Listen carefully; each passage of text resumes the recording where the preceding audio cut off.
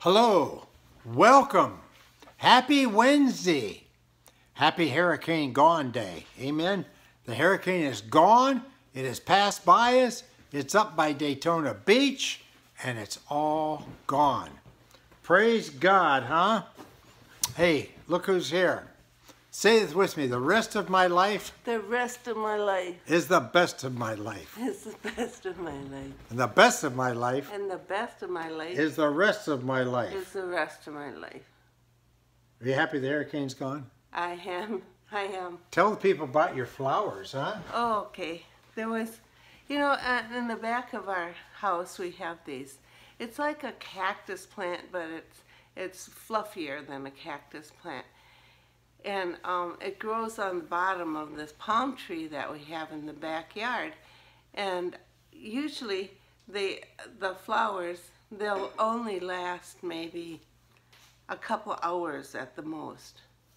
Well, yesterday morning I woke up and I said, you know what? Those flowers are about to bloom.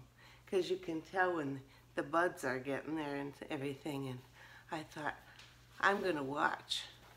So there, instead of like a couple of flowers, the whole tree was covered with flowers.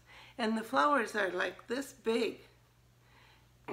Sometimes the Lord sends us signs. And to me, this was a sign that everything was going to be okay. Because this hurricane was coming and everything. And the day before that, we went down by the beach and there was a rainbow.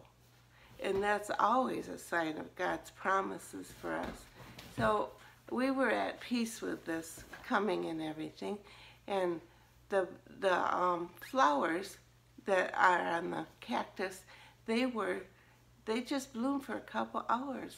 So I took a picture of them. And I took a picture of the rainbow. And we're only going to bloom for a couple hours too. Yeah, because we're here for such a time as this. Because this life is short. So make sure that you bloom while you're here, huh? Yeah. Hallelujah. We're just a little bit giddy right now because the storm is all gone. We're out of danger. And even though we had great faith, we're still relieved. Amen?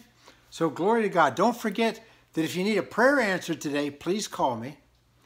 And also, when you do your donations and offerings today, call me because I want to speak the blessing over you at the same time. Amen. Hey, I want to talk to you. Relieved and thankful. Yes, Mary said we're relieved and thankful. Amen. But we knew that storm wasn't coming here because we kept saying it will not come. I said it will. Everybody said, Pastor Jim, I said, it's not coming here.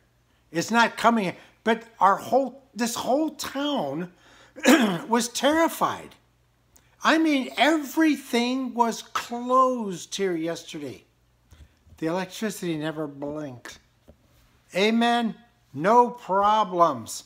But everybody was so nervous. Well, we're not. Hey, I want to talk to you today about receiving from God. Jesus told the two blind men, he said, according to your faith, be it unto you. Everything we receive from God, we receive according to faith. Notice I didn't say our faith. I didn't say our faith, I said faith. Everything we receive from God, we receive according to faith. I didn't say our faith. I have received things from God from somebody else's faith. Now, it takes faith to receive from God. Everybody is going to receive from God according to faith. Faith. Somebody's faith. Either yours or somebody else's. Now, this is something that I discovered. I have never heard anybody else ever teach about this. But it's right there. Now, some people may have picked it up from me. Maybe some people even got it on their own. I don't know. But I'll tell you what, I never heard anybody say anything like that. The prayer of agreement. This prayer ministry works solely on the prayer of agreement. That's how it works. Jesus said, again I say unto you, in Matthew 18, verse 19, again I say unto you, if two of you shall agree as touching anything that they ask, it shall be done for them by my Father who is in heaven. Anything. Two people. Here's the deal that I discovered. Only one of them needs to have faith. The word agreement means to be united. When two people become united, bonded in a prayer, they go to the Lord together. Not separate, together. They're bonded in that prayer. They're bonded in what they need. They're bonded in asking God. And when they do, one of them needs to have faith. It's like a car battery.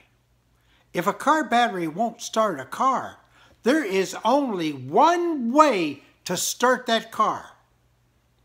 You got to get another battery and hook it up. You got to hook the two batteries together. You've got to bond or unite two batteries. And when you do, the weaker battery will get a jolt from the stronger battery to start the car. And the prayer of agreement works exactly the same way. When you need to receive something from God, hook up with somebody who has the faith to get it for you. I'm telling you what, that's how the Lord showed me this a few years ago. When I looked at Peter and Acts chapter 3, Peter healed the man at the gate. He said, in the name of Jesus Christ of Nazareth, get up and walk.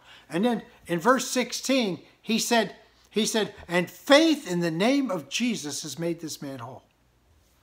Well, I was reading that one day. I was home by myself. And I read where, and faith in the name of Jesus has made this man whole. And the Lord spoke to me in an audible voice inside my belly, and I heard this voice inside my belly, and I know that when I hear that voice, that is God talking to me. That's the only way God talks to me. He talks to me in my belly in an audible voice, and he said to me, who had faith in the name of Jesus? I went, oh my goodness. The Lord God has asked me a question. I didn't want to give him the wrong answer. I knew he wanted an answer. With the way he said it. Who had faith in the name of Jesus, he said. I went back and read that story again 10 more times. Read it out loud, looked through it. And finally I said to him, I said, Lord, only Peter had faith in the name of Jesus. The man at the temple did not. The man at the temple got healed. He didn't have any faith. And the Lord didn't speak to me again, but I knew I was right. When Mary and Jean got home, they could see that I was real excited about something. And I told them what had happened to me, this experience. And we sat down, the three of us, and we started going through all these people that have been healed who we knew didn't have any faith. And it turns out there was hundreds and hundreds and hundreds of them. We could not even remember all their names. Oh my goodness. We're getting ready to come out with a new book on miracles. A lot of them are listed in that book. That book will be out in a couple months. A lot of them are listed in that book. But Peter had faith in the name. Peter used his faith in the name of Jesus to get that man healed. I do the same thing. I have for years. I do the same thing. I use my faith in the name of Jesus to get your prayers answered for you.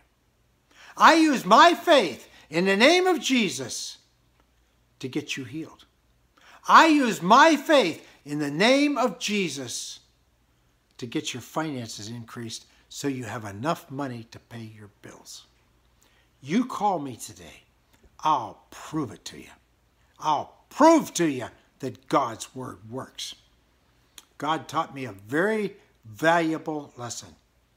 Only one person needs to have faith. I had been operating like that for 30 years and didn't even know it until God showed me. I ask God every day for revelation knowledge. I'm telling you what, you ask God for revelation knowledge, He will light you up. He'll light you up.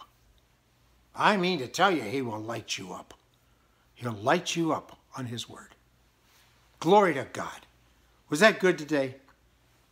Please share this video with everybody you know. Tell everybody you know who is sick and broke that they can call me and I'll get it done for them. My faith in the name of Jesus will make it happen for them. Glory to God. Share this with everybody you know. Don't forget to call me if you need a prayer answered. Call me if you need a miracle. Call me. Whatever you need, you call me and I'll get it for you today. If it's scripture, I'll get it for you. Amen. Glory to God. Also, when you do your offerings and donations today, call me because I want to bless you at the same time. That is scriptural. Glory to God. You have a wonderful day. I love you very much, and I'll see you right back here again tomorrow.